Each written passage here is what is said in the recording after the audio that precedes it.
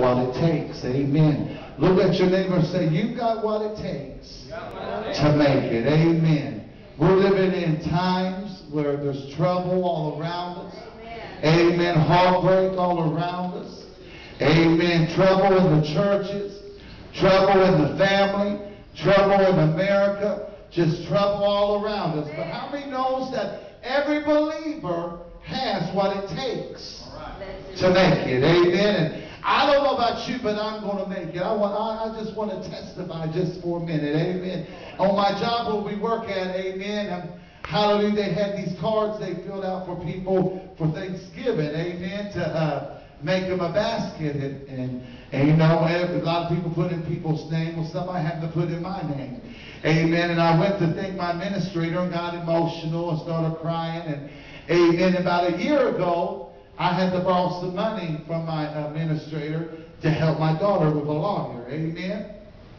And I paid some of it back, but didn't have it all paid back. And amen. And I, you know, when I went to him to thank him, he said, Phillip, I want to talk to you. Amen. He said, that money that you owe me, he said, I want to give that to you for a Christmas gift. Amen. And I said, you don't have to do that. He said, no, I don't have to. He said, but I want to. And tears was running down his eyes. Amen. But how many knows that the Bible said, amen, hallelujah, that the wealth of the rich, amen, of the ungodly was prepared for the righteous. Amen. Was stored for the righteous. Amen. And you know what? I have witnessed to him. Amen. And witnessed to him. And I'm looking for him to be saved. Amen. Amen. He's a good-hearted man. One of the best bosses you could ever want. Amen. And I just thank God. Amen. But if you have your Bibles tonight, turn with me to 1 Timothy chapter 1. Very familiar scriptures. Go to read verses 18 through 19. Amen. I do want to say that Tuesday night, amen, we're going to be preaching in Newtown, Ohio. Amen. At Pastor Robert Cox's. Amen. And then the 28th, we're going to be in Indiana. And then the 3rd and the 4th, we're going to be in Cincinnati. Amen. But God is good. Amen. And I just love him tonight. I'm excited. And I want to encourage you tonight to let you know that no matter what you're going through in your life, that you've got what it takes to make it. Amen. And Timothy chapter 1, verse 18 and 19, if you have it, you stand for the reading of the word if you're able. Amen. Said, this charge I commit unto thee, son Timothy, according to the prophecies which went before on thee, that thou by them mightest war a good warfare. Look at your neighbor and say, war a good warfare. Holy faith and a good conscience, which some having put away concerning faith, have made shipwreck. Amen. You can be seated.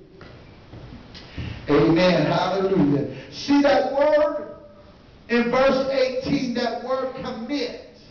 Amen. Look at somebody say commit. Amen. In the Greek, I like to know what words mean. Amen. So I can get the full meaning of what God is trying to say to me. Amen. See that word commit in the Greek, it means to deposit. It's a banking term, amen, that when you make a deposit, see, Paul was saying to Timothy, I'm making a deposit into you. Because Paul knew that his time was almost up. Amen. See, when Paul was depositing the responsibility to warn about false teachers. Amen. I think today, if there's ever a time that the preachers, the pastors, the teachers warn people about false teachers, we're living in that day. Amen.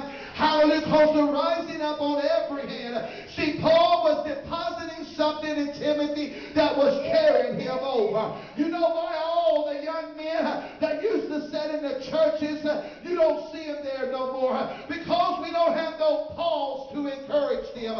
We don't have no Pauls to deposit into them the anointing and the power of God. Amen. Telling them that they got what it takes to make it. You don't have to be big in stature or have a big name to make it in God. All you got to know that is if God be for you, who can be against you? If all hell rises up against you, God will bring a standard against you. Amen. Amen. See, war has been declared by every enemy, and we are constantly engaged the warfare. See, it means wounds and bruises, but there are also medals of honor. See, when you're in a war, you're going to get knocked down sometimes.